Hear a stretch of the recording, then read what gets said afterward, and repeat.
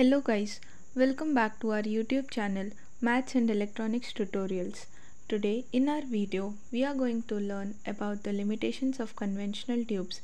Please do check out the previous video as this is the continuation of the limitations of the conventional tubes. So the second limitation is the lead inductance. Inductance for the conducting wires is known as the lead inductance.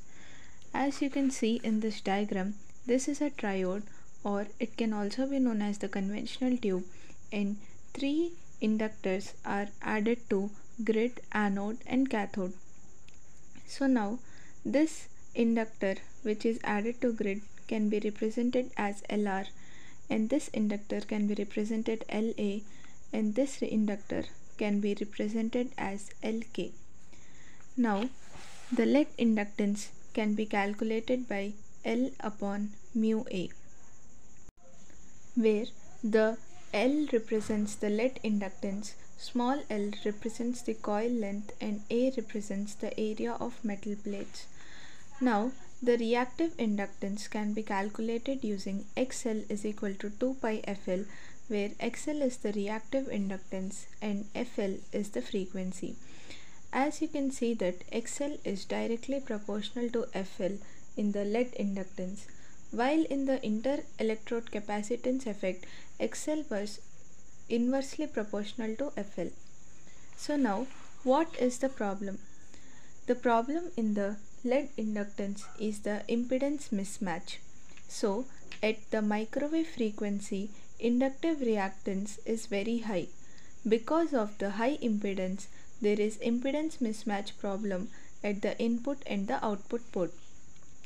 There will be reflections at input and output port, so the small portion of the input will reach the output port and the gain of the device decreases. Also, as the frequency increases, the reactance XL, which is equal to 2 pi FL, increases, and hence the voltages appearing at the active electrodes are less than the voltage at the base pins. So this results in the reduced gain for the tube amplifier or the conventional tube.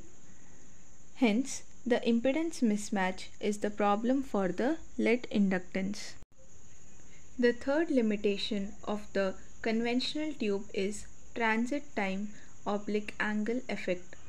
So now, what is transit time? The time taken for an electron to transmit from cathode to anode is known as the transit time.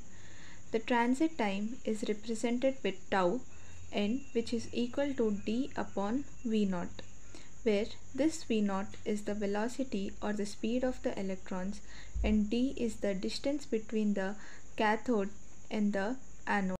So now, as you can see in this diagram, this is anode, this is grid, and this is the cathode, and this is the heater. So now the electrons travels from the cathode to the anode. Now the time taken for the electrons to cover this distance, that is between the cathode and anode, is known as the transit time. And this is the input signal, which is a low frequency signal, and this is an input signal of the high frequency signal.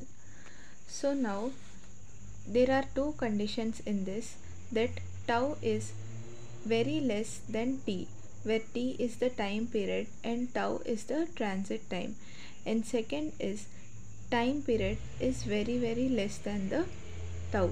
So this condition occurs when there is low frequency, and this condition occurs when there is high frequency.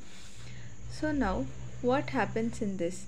At low frequency, the transit time is very small, that is electrons reach instantaneously from cathode to anode.